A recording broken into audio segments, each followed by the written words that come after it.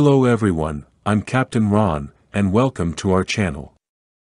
In this video, let us understand the effect of a ship's center of gravity when shifting, loading, or discharging of weight on board.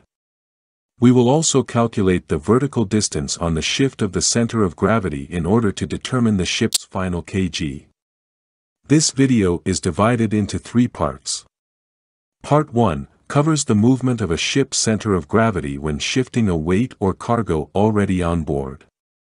In Part 2, it covers the movement of the ship's center of gravity when adding or loading a weight on board. And in Part 3, covers the movement of the ship's center of gravity when discharging a weight on board. All parts of this video include a single weight problem in calculating the vertical movement of the ship's center of gravity and determining the final kg.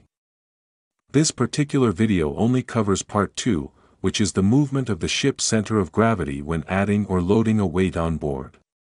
Kindly check the link in the description below for the Part 1 and Part 3 of this whole video.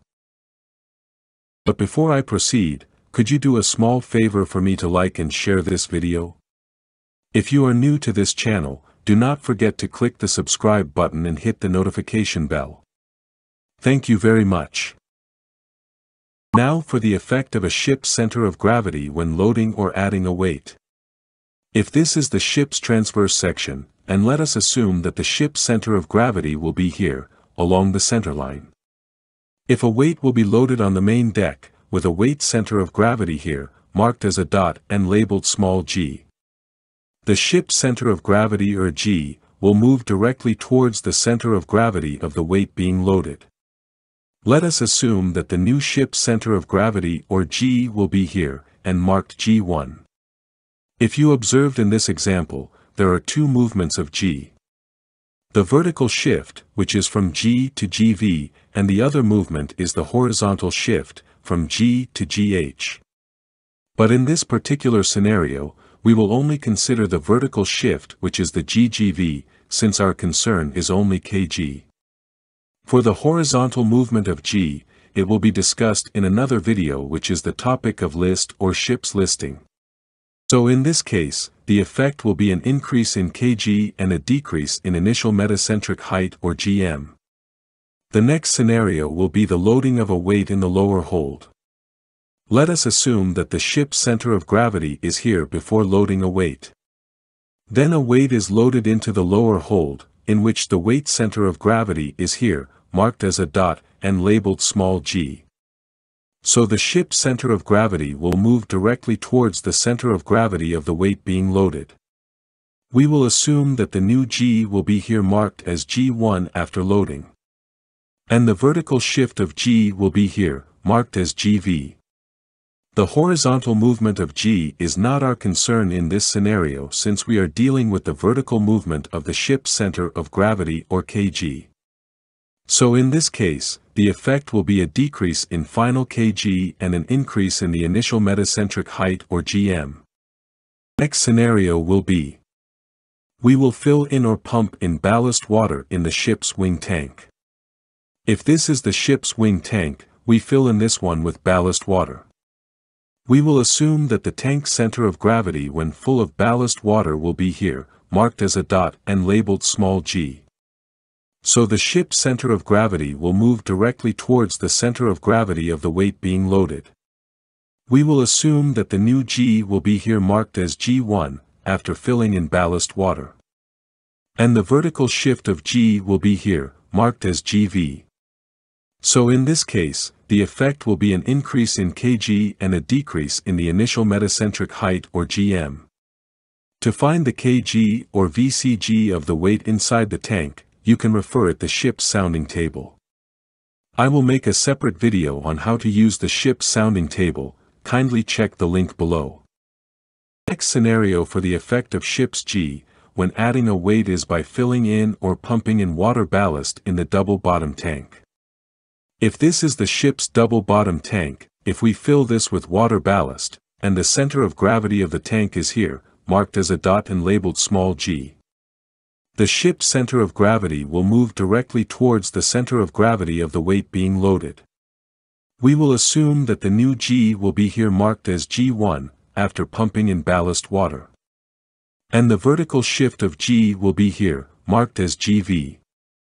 So in this case, the effect will be a decrease in kg and an increase in the initial metacentric height or gm. Again, to find the kg or VCG of the liquid inside the tank, you can refer it to ship's sounding table. Formula for calculating the vertical rise or down of G is GGV is equal to weight added times distance divided by the ship's displacement plus the added weight, where small w is the weight being loaded.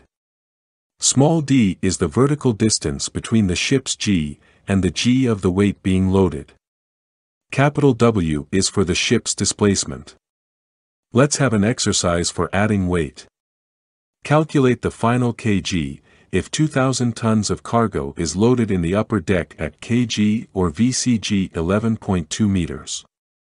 The ship's initial displacement is 18,000 tons, with an initial kg of 8.75 meters.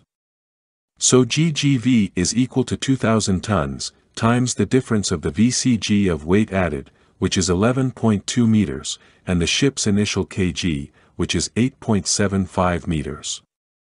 Just subtract lesser from greater. Divided by 18,000 tons, which is the ship's displacement, plus 2,000 tons, which is the added weight. We have now 2,000 tons times 2.45 meters, divided by 20,000 tons. Cancel the tons unit. So the vertical shift of G is 0.245 meters. The vertical shift of G from its initial position to GV after loading is 0.245 meters. To find the final kg, we have the initial kg, which is 8.75 meters, we will add the GGV, which is 0.245 meters, since the effect of loading is an increase in kg. Our final kg after loading is 8.995 meters. That is how to calculate the final kg when loading a weight. Let us have another exercise. Calculate the ship's final kg, if 80 tons of ballast water is filled in or pumped into a ship's double-bottom tank, with a kg or VCG of 1.8 meters. The ship's displacement is 4,500 tons with an initial kg of 4.25 meters. Let us assume that the center of gravity of the filled tank is here, marked with a dot and labeled small g. Since the ship's center of gravity will move directly towards the center of gravity of the weight being loaded, we will assume that the new position of the ship's G will be here, marked as a dot, and label it G1. We need to determine first the vertical shift of the ship's center of gravity or GGV. The formula for calculating the vertical rise or down of G is GGV is equal to weight added times distance divided by the ship's displacement plus the added weight. So GGV is equal to 80 tons, which is the added weight, times the distance, which is the difference between the ship's initial kg and the VCG of the weight added. For the distance, we have 4.25 meters minus 1.8 meters, just subtract lesser from greater. Then, divided by the ship's displacement, which is 4,500 tons, plus the added weight of 80 tons. We have now 80 tons, times 2.45 meters, divided by 4,580 tons. Cancel the unit tons, we have the vertical shift of G or GGV equal to 0.043 meters. To find the final kg, we have our initial kg, which is 4.250 meters, then apply the vertical shift of G or GGV, which is 0.043 meters. Since the direction of the shift of G is downward, the effect is a decrease in kg, so we will subtract the GGV. Our final kg is 4.207 meters. To find the weight of the ballast water inside the tank, you can use the ship's sounding table provided on board. In this particular exercise, the free surface effect of the ballast water inside the tank is not included in calculating the final kg. I will make a separate video on how to find the free surface effect to determine the fluid kg and fluid gm. So this is how to compute the final kg when adding or loading a weight. For parts 1 and 3 of this video, which are the effect of a ship's center of gravity when shifting and discharging weight on board, that includes the calculation of the final kg, kindly check the link in the description. That's all guys, and thank you for watching.